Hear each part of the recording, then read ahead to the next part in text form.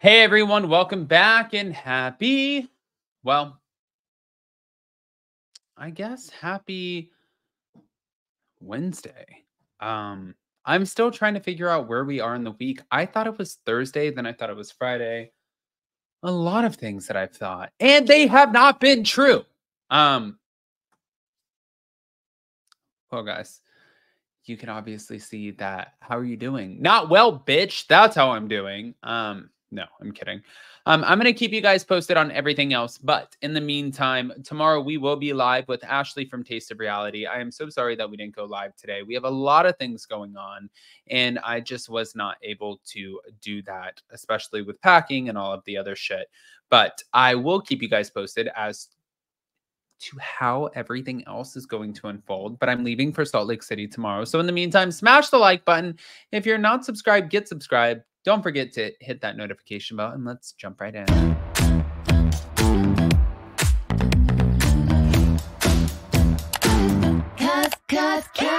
one can do it like we do it, like we do it, like we do it. Cause no one can do it like we do it, like we do it, like we do it. All right, guys, before we get into the Jackson Tom Schwartz of it all, well, thank you to Reality Blur, but is the Real Housewives of Dubai returning to Bravo for a third season? According to a new report, the answer is yes. Now, just weeks after season 2 came to an end with a 2-part reunion special, an insider has revealed that despite low ratings and rumors of a potential cancellation, the reality series will be back for new episodes, but without one of its season 2 stars. I'm excited to hear that The Real Housewives of Dubai is allegedly returning for a third season, is what Marcus White, also known as Mr. Housewives, announced on Instagram on October 20th. While nothing has been officially confirmed, it looks like all of the women from season 2 will return.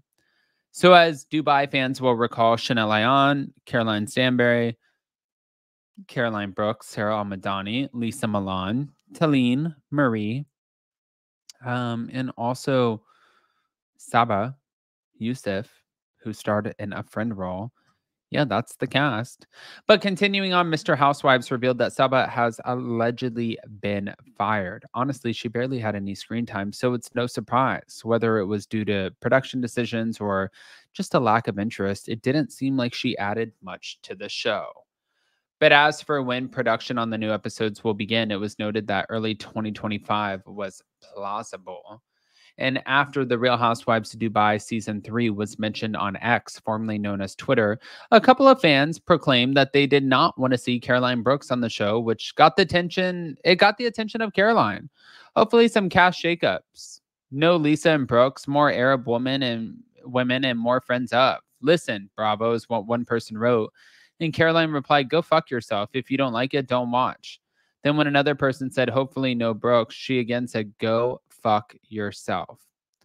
Bravo has not yet officially confirmed The Real Housewives of Dubai, nor has it commented on the latest casting report. But I do want to say this.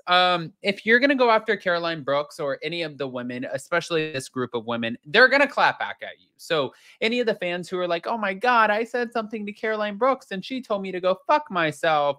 Yeah, what the fuck do you think she's going to say? She's going to say, "Go fuck yourself. Go fuck yourself. Go fuck yourself."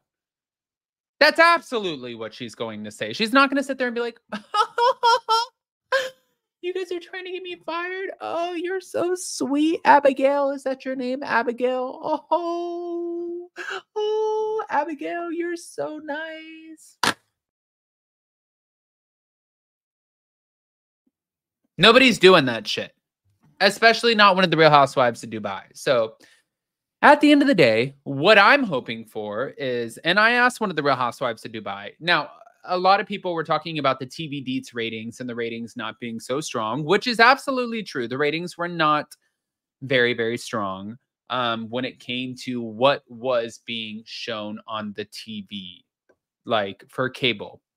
However, what I heard was that the streaming numbers were a lot stronger. But a lot of people now at this point, too, and I'm even one of them. If I have something to do the night before, then I will not go back and watch it on Hulu. I won't watch the show on Hulu. I won't watch the show mainstream cable. What I'll do is I will just find it on Peacock the next day and I will stream it because then I don't have to deal with the ads. So it's true. I can see where that would be a little bit of a thing. Anyways, I think that everybody should return. I think that Saba should not return. I feel like she would be the worst person to have back on our screens only because of her awkward relationship with Sarah Amadani. And Sarah Amadani is obviously an OG of the show. And Sarah Amadani deserves more respect than Saba, especially when Sarah Amadani was the one who brought Saba on. So for Saba, we're going to love you. We're going to leave you. We're going to say, and you got to get away. Give a little respect and get the out, Saba. I think we're okay with that. But hold on. We're not done. We got to get to this. So, thank you to Taste of Reality. Jax Taylor and Tom Schwartz are seemingly entangled with the same scam company Teresa Giudice works with. Now, the Valley and Vanderpump Rules stars shared information on how to get rich quickly by simply giving your banking information to strangers online. Are they dumb? Yeah, that's a loaded question. The controversial Real Housewives of New Jersey star met with skepticism and judgment when her fans dragged her for promoting an obvious scam to her followers. It was only days before Tweedledee and Tweedledum were in on the swindling of the Bravo TV fans. So a PSA compliments of the pink pop box. The Instagram creator began their statement with a warning: do not click on any link for these people in order to be entered into this said sweepstakes. You have to enter your information and put your bank information. By that, I mean your name, your address, your phone number, your account number to your bank account. And then you enter it in, and then it's a list of services to help you plan your financial future, in which you have to give more of your personal information. Do not click these links. Do not be that stupid. This is clickbait. It's data information gathering. If you go there with your phone, you're giving them your phone's IP address, your location, and your data. Don't do it. All you have to do is look these people up on the Better Business Bureau. They have an unsavory reputation. I'm just doing this because I see this every day where people click on these links. Their information is compromised, and then bad things happen. Please don't do it. And if you're wondering why they're doing this, that is that every time that they do this, they get a click and they get a paycheck. It's mostly like maybe $10 or $5 a click, but with as many Bravo fans as they have, it adds up. So don't do it. Don't compromise yourself because they tell you to. Now, Jax's pitch for the internet scam: the middle-aged man who is mid-divorced and custody arrangements claimed he did his research in order to bring you the following information. If you won $50,000 tomorrow, what would you do with that money? Comment below because I'm curious. I've been using @workmoney.org and wanted to share it with you. It's a free platform offering amazing resources to anyone wanting to learn how to save money.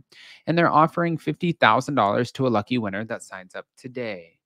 Now, Tom Schwartz is on the scam too. What are you doing if you woke up? What are you doing if you woke up to $50,000 richer? Are you getting T-bones or T-bonds? What are you naming your bar? Careful now. Become a #WorkMoney member for free. Gain access to a wealth of financial tools that can help you save, and sign up to win $50,000 at the link in my bio. Boom. All right, guys, I want to hear what your thoughts are. Pop off in the comment section, please. If you're not subscribed, get subscribed. Don't forget to hit that notification bell, and we'll see you in just a little bit. Love you guys.